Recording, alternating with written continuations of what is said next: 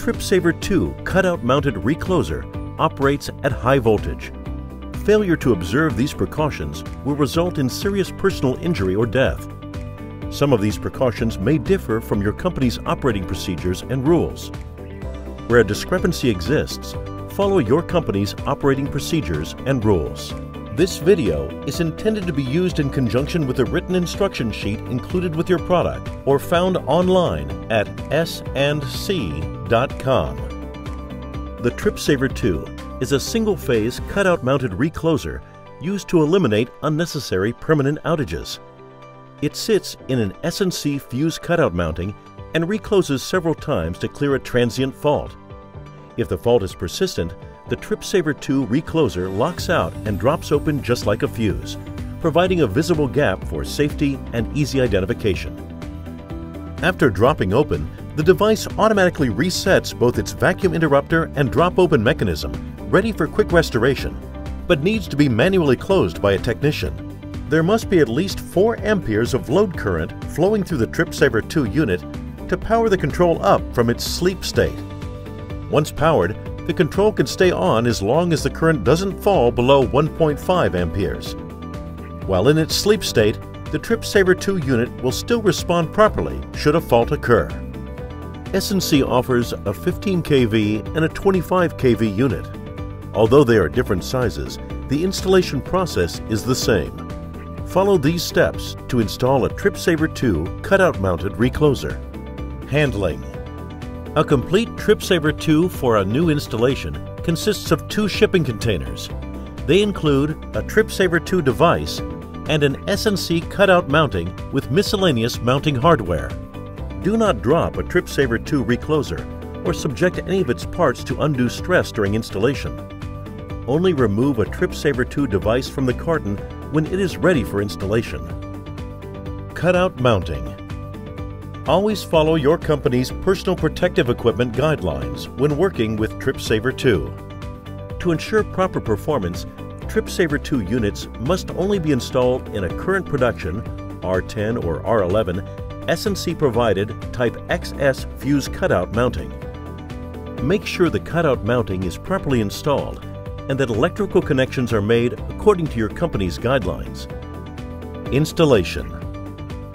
With gloved hands, insert the TripSaver 2 recloser into the mounting and guide the trunnion into the hinge of the cutout mounting. Alternately, the TripSaver 2 recloser can be installed with a hot stick. Insert the curled prong of an S&C Talon handling tool or the distribution prong into the lifting eye of the trunnion and raise the TripSaver 2 unit into the mounting. If a Talon tool is used, rotate the hook stick counterclockwise 180 degrees to disengage it. Operation. With TripSaver 2 in the mounting, you can use a rigid hot stick to manually close the device from a bucket truck. In some cases, with proper training, an extendo stick may be used. When using a bucket truck, position the bucket's height and distance so you meet the minimum safety distance requirement set by your utility. You should not be directly below or parallel to the device. You should be directly in front of the device and not off to either side. You should be close enough to comfortably reach the device with the hot stick without leaning on the guardrail or standing on tiptoes.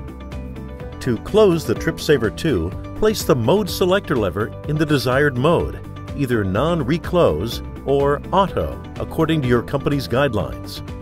To close a TripSaver 2 unit into the mounting, first insert the straight prong of an S&C Talon handling tool or a distribution prong into the pull ring. Do not put the prong underneath the pull ring. Then swing the TripSaver 2 unit to within approximately 45 degrees of the fully closed position. While firmly gripping the hot stick, drive the TripSaver 2 device closed with forward force. To avoid bounce back, maintain the forward force until the device properly closes and latches into the cutout mounting. Disengage the prong from the pull ring, taking care to avoid pulling open the TripSaver 2 recloser. When using an extendo stick, you should stand 10 to 15 feet from the pole and in line with the device. The procedure is the same. To avoid bounce back, Maintain the forward force until the device properly closes and latches into the cutout mounting. Do not use the curled prong of an S&C Talon handling tool to close a TripSaver 2 recloser. This can prevent full closure, resulting in arcing, equipment damage, serious injury, or death. LCD screen. Operational information is displayed on the LCD screen. To initiate scrolling through the different screens, operate the mode selector lever when the unit is energized. It cycles through the screens the user-specified number of times before returning to the normal screen. Refer to the written instruction sheet for more details. When a TripSaver 2 unit reaches the end of its duty cycle, it will drop open and will not reset, locking the vacuum interrupter in the open position and the operating mechanism in the dropped open position. A Service Now screen will be displayed. The recloser will not be able to be closed back into the mounting, and it must be returned to S&C for service. Local manual open. The TripSaver 2 cutout-mounted recloser with firmware version 1.6 or later can be opened manually without any load break tools by using the Local Manual Open, or LMO, feature. The feature provides an operation sequence that commands the TripSaver 2 device to open the vacuum interrupter contacts and drop open. The device must be powered for the feature to work, or a line worker could use a cordless power module to temporarily power up the device when the load current is low. This yellow load break label is included in the shipping container. It is intended to be used to indicate that Local Manual Open has been enabled on the device. Two parameters control how LMO functions: the operations count, which is the number of times the lever needs to be operated, and an operations timeout window, which is the amount of time in seconds in which you must complete the operations. By default, the feature is disabled and must be enabled and have the values set while configuring the device. When the LMO feature is enabled, a new LCD screen titled LMO will be automatically displayed as the first scrolling screen, with the operations count on the left and the time window shown on the right. Confirm the values with your utility.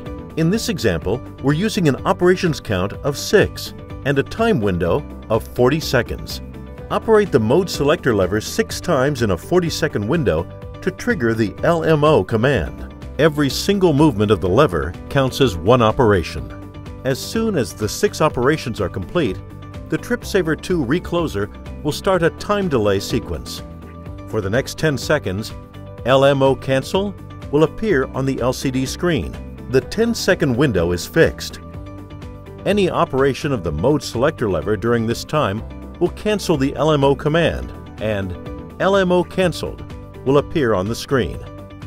If the command is not canceled within 10 seconds, a walk away message will then be displayed. The walk away window is fixed at 20 seconds and gives users time to move away from the device. During the walk away period, the operator can no longer cancel the LMO operation. After 20 seconds, the device will break the load current, drop open, and reset. For more information on the Local Manual Open function, see the written instructions. We hope you found this video informative. If you have any questions, please visit our website at sandc.com.